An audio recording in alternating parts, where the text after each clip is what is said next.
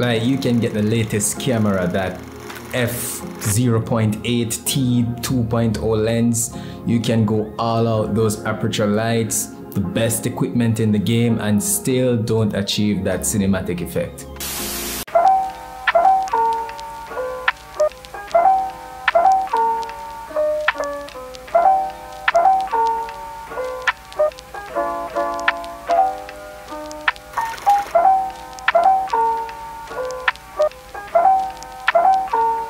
Hello guys, and welcome back to the channel. Chevaughn Beckford here. In this video I'm gonna be walking through some tips, tricks, hacks, cheats, whatever you call them, that you can use to make your videos look more cinematic without breaking the bank to get the latest Sony camera, the latest Canon camera, the latest Lumix camera, that expensive lens, stopping down all the way to f1.4, buying all those expensive light, that DJI drone that costs $4,000. I'm gonna walk through some simple tips, simple tricks that you can use to enhance your filmmaking game and make your videos look more cinematic without going above and beyond. Just some simple stuff.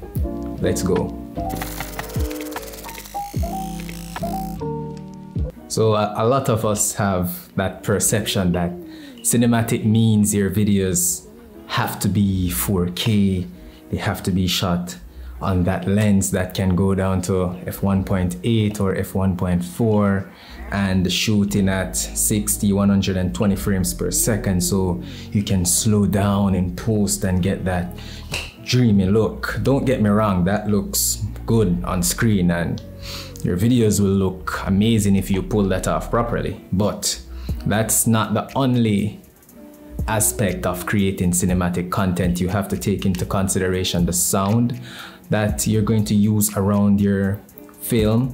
You have to take into consideration the storyline, how you set up your film, the lens you use, focal lengths, angles, how you light your scene, if you're going to light your scene, how you manipulate natural light, and where you slow down in post and why you slow down that specific scene in post, why you gave that scene a shallow depth of field while that scene could have worked better with a high aperture.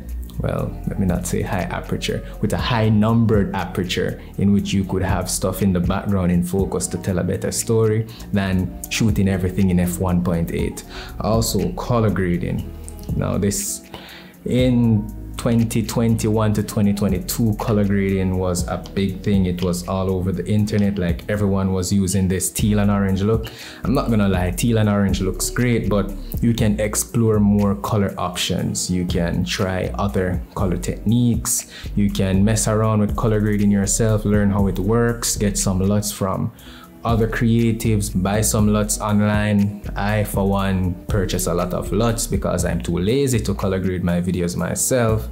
Colors tell a lot of story whenever you're making a film, and it can make your film and it can break your film, because you can have a wonderful film, but because it was colored tackily, if that's even a word, it doesn't give the look or vibe you wanted to pull off. You wanted to give a hot summer tropical vibe, but your video had this cool blue tint and temperature over it, and it wasn't giving that summer tropical vibe you were going for. So color is very important when shooting videos. Another thing I want to address is the equipment choice. You don't need that Sony a7R5 or that Canon EOS R5. You don't need the best of the best. You just need a camera that can capture footage. You can literally use this. You can use your phone to make cinematic videos. And I'm not just saying that. Watch this. I captured this video on my phone. Watch this.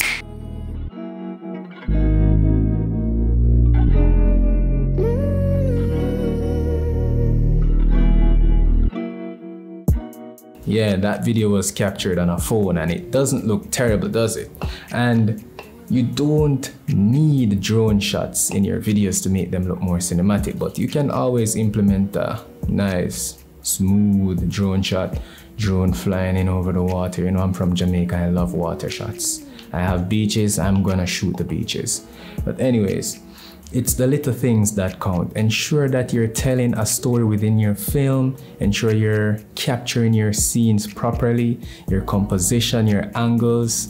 Be deliberate about what it is that you're doing. Don't just shoot and edit and hope it looks good. Fine, you can get away with that when you're just starting out as a filmmaker, but as you grow, you need to be more deliberate about what it is that you're doing. Plan ahead, go and vet the scene, and everything can be cinematic. Literally everything. If you're cooking, capture some content. If the rain is falling out the window and it looks good, capture the rain falling out the window. You might never know, it might just be the video that blows up on the internet that people like compared to the one you spent hours and days editing. Creating cinematic sequence isn't as hard as it sounds or seem, or how some people try to portray it online. You can walk outside, capture your dog, go to the park, capture some scenes, go to the beach, you have a bottle of water, gonna record some videos, put something nice together in post, color grade it well, add some sound design, post it online. There you go. You have a cinematic piece of content. Now, it's not going to be perfect. It's never going to be perfect right off the bat unless you're extremely talented, extremely lucky, or whatever. But it's not going to be perfect. It's a learning curve. You're gonna learn over time, but the more you do something is the more you'll grasp it and have a better understanding of what it is that you're doing. So don't sit around, go out there and actually do it. Be practical, capture stuff, edit stuff, post stuff, watch the progress, and don't judge yourself too hard. Not because that guy is at a level 10 and you're maybe at a level 3 doesn't mean you can't work your way up to a level 10. Level 10 didn't come overnight. You have to walk up the steps so you can reach where the level 10 guys. I'm sure he didn't jump the fence and end up in level 10. He worked his off and get there. So you have to get out there, make content. Everything is content. You're frying an egg, capture that. Pouring milk into a cup, capture that. Learn how to use light to your advantage. Learn how to manipulate the lights that you have, and learn how to manipulate your space. Learn how your camera works. Learn how sound works. And you don't need the most expensive camera like I mentioned earlier. You can use your phone and build a community, get some advice from other creatives, and go out there and make content. It's not as technical as it seems. Everything will work out over time. You just need to get out there, put on your cinematic shoes, put on your filmmaking hat, and start making some content. I'm Chevaughn Beckford, and if you guys found some entertainment value in this video, feel free to hit the subscribe button so I can grow as a creative, and hit the like button so the algorithm can like me. If you want to see more videos like these, stay tuned. I want to make more videos talking about cinematic videos and filmmaking on a whole. I'm gonna give photography a pause for a while. Chevaughn Beckford, stay tuned, signing out. Mercy. My heart is filled with love. My heart is